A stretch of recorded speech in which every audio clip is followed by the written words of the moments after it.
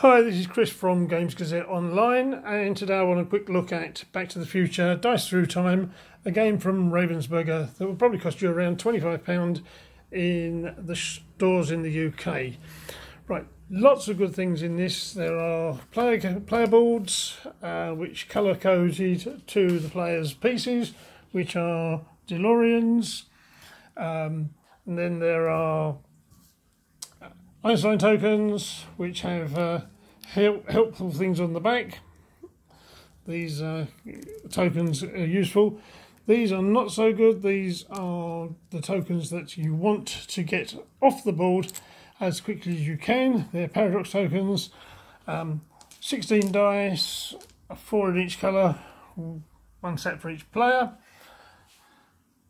A set of event cards with Back to the Future on the back of them, and then 4 sets of cards that match the colours, the years of on the board, and these are item cards. And it's item cards you need to collect. As I'm showing you here on the brown one, he's collected 2 item cards, and this has to be returned to the clock tower in 1985. And this has to be returned to Hildau in 2015. So at some stage or other, the brown guy has got to get to the clock tower in 1985, which would be there. And he's got to get to Hildau, which is in 2015. That would be there. But that means the brown player has got to get to there and to there to deliver those. Right, we'll put those back at the same because he hasn't done them yet. When he does do them, he gets a bonus, and the bonus is you're getting rid of one of these cards, and you also get help from Einstein. Basically, the game is about moving your cards around the board, up and down. Sometimes you can go just from one area to another in a line, so you could go from the clock tower to the clock tower to the clock tower to the clock tower. If you do meet up with yourself in the future or the past, then you cause a paradox, and that causes you more problems. You need to collect these tokens, the Einstein tokens, which flip over onto here and give you bonuses which any player can use, and they count as like extra dice, but of course once you've used them, they've gone. So if you roll the same thing on your dice, it's better to use your dice first than using those things. Biffs are on stand up. For some reason Biff loses his face. In fact, apart from he's having a beard in 1885, he has no other features, so he can't see where he's going, which is pretty good. Biff is a nuisance. Biff stops you from doing anything. If Biff's on your square, where you are, where you need to do something, you can't do it until you've got rid of Biff. And the same goes for the paradox tokens. If they're there, you need to be able to get rid of them first, and you need a dark brown to get rid of paradox tokens. It will get rid of any 2 tokens from the board, anywhere on the board, not just where you are. Right, what do? You take these cards that you turn over these cards at a number per turn, depending on players, etc. And this one is Marty and Jennifer Take a Walk, 1985, in the clock tower. So you turn that one over, you look at 1985, you go along to the clock tower, and that's an event. Now, luckily, at this time, we would do more than one. So let's just turn over 3 cards to have the game going at the moment. So we've got DeLorean on the train bridge, which is up here. The DeLorean pushes the train to 88 miles an hour, and the clock tower mall, which is there. Right, what have we got here? So we've got here, to complete this event, you need that token and that token on your die, or available for you over here. On this one, you need a lightning bolt on your die. They look somewhat like that, and that will do that event for you. And here, you need a spanner. But unfortunately, this one has the Biff symbol in this corner, which means Biff moves to there, and so you've got to get rid of him first. The way you get rid of Biff is by discarding a fist. So you discard a fist and move Biff to anywhere else. Get rid of him. Not off the board, unfortunately, and not out of his own time zone, but you get rid of him. So now you can do that. Spend the spanner that you've got as well, and discard that card. And when you complete a location, you get rid of everything on there. You draw an item card from the item deck of the year. So that year would be 2015, where we just got rid of that one. So we draw the top card from there, and this is Doc's letter. Returned to the clock tower, which is under construction in 1885. I was going by the blue on it there. Should go by the date underneath. A bit naughty of me there. So that's where it's got to go back to, is 1885, when the clock tower's under construction. So it's actually got to go back to there. To do that, you put it. Who got it? The pink purse, pink DeLorean. So the pink DeLorean carries that with him until such time as the pink DeLorean can get to the clock tower in 1885.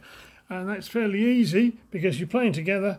So at some time in this round, you will ask the brown player to use his movement to move his DeLorean out the way.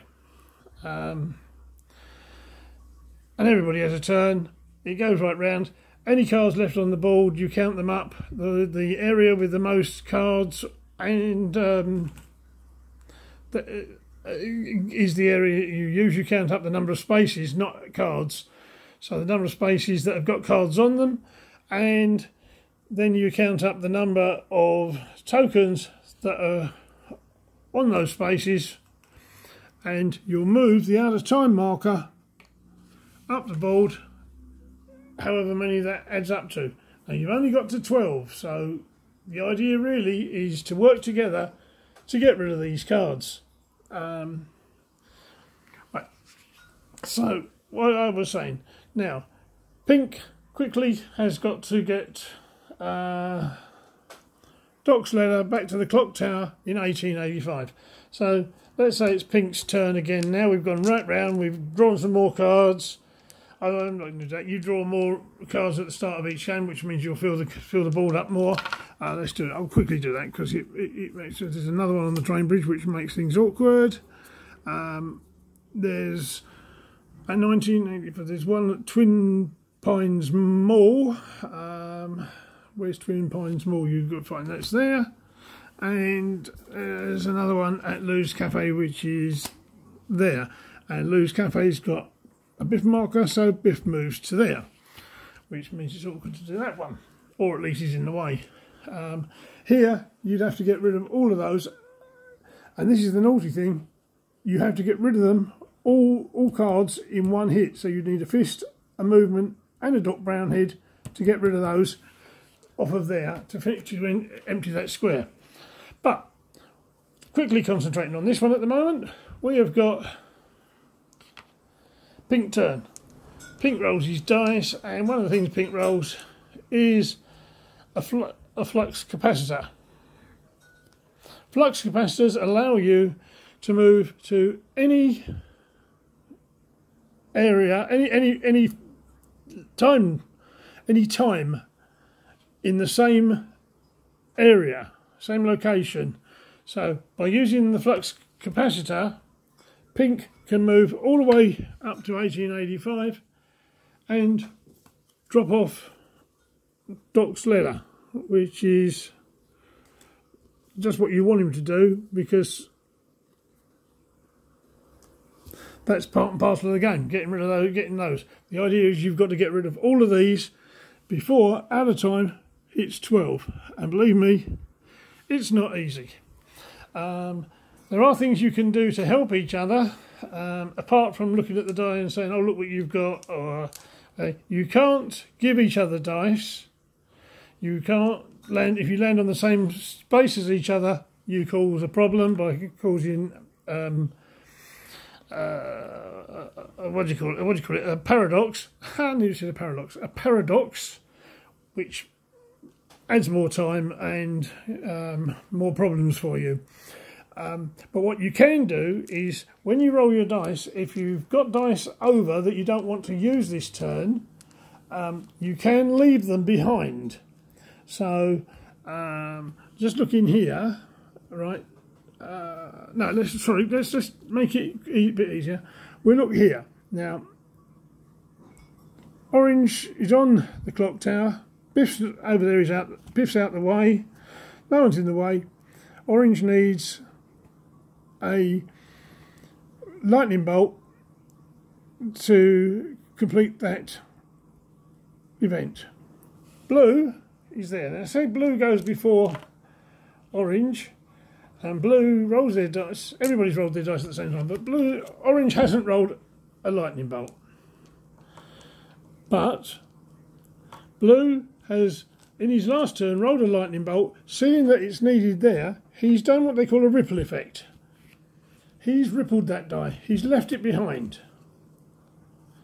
Now, orange went after him, and orange didn't get a lightning bolt, so we're still in that situation in the next turn.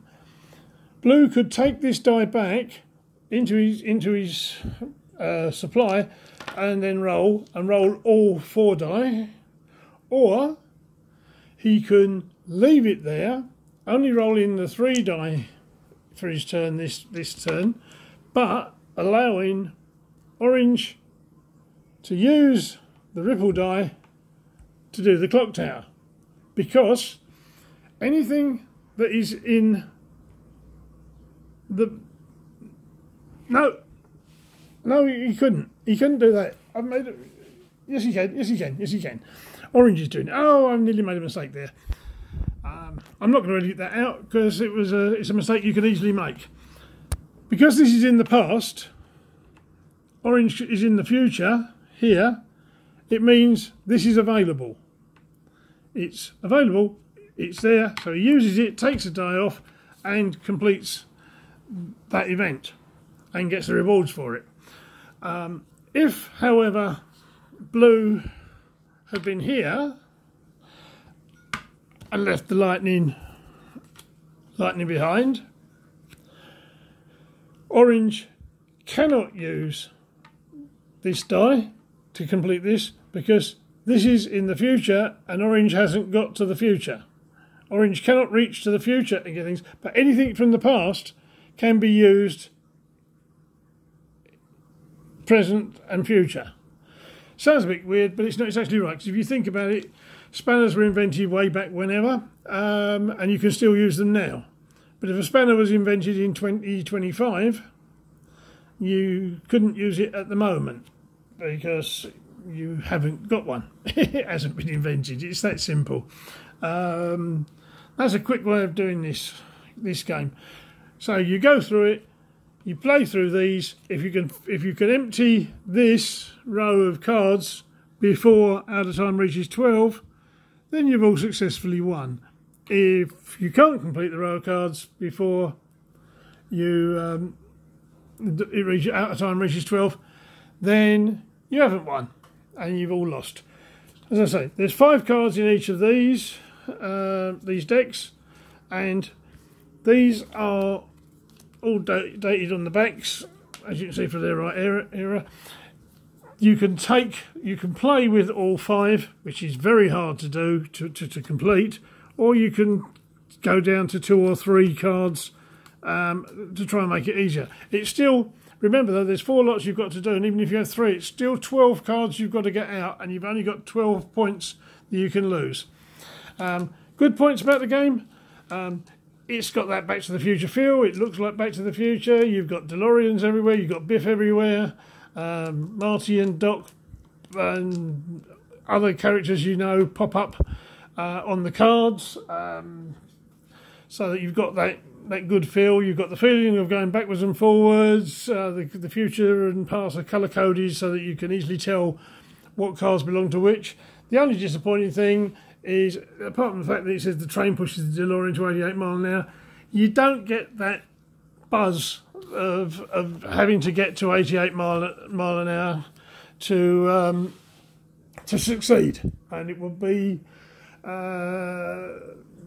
nice in a way if these, for example, if these cards had a speed on them of some kind or a value, and as well as having the out of time tracker at the top there, you had another track added on there which started at whatever and went to 88, and whenever you complete one of these, you move a DeLorean, different colour DeLorean, could be white,